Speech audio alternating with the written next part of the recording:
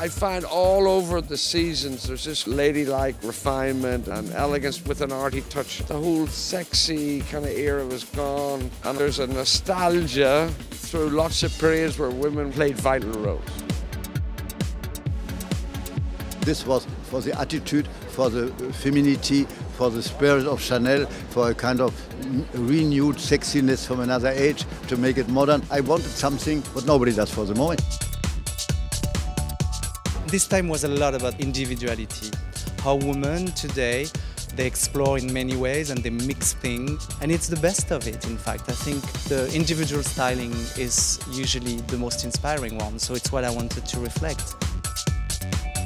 The collection in a way talks about freedom of being yourself, of creating your own balance. A lot of panel dresses, very architectural, very precise, but in our own language. In a way, this is the most personal show we did because it talks about our serious sides, but also we think that you can have fun with fashion. I love fashion. I want fashion to be a great place for everyone. It's like fashion's my high school, and I want this school to be the best high school ever. This season, it's feeling a little bit like each brand for itself. Each brand is kind of staying a little bit in the codes of their own house. I think we have less in terms of trend, per se, to talk about. I wanted to go back to emotion, and I wanted to go to intuition, and I wanted to go to feelings again. And I quite like the idea that, you know, the clothes are not just for a season, but you wear them for years and they belong to the family.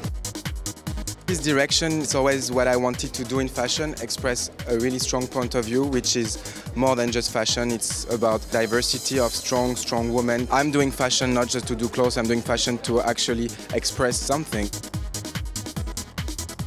I like taking a dress that a great designer, a great artist has created and helping them tell the story of that creation. Clothing to me is so important because how a person presents themselves to the world, they're sending a message.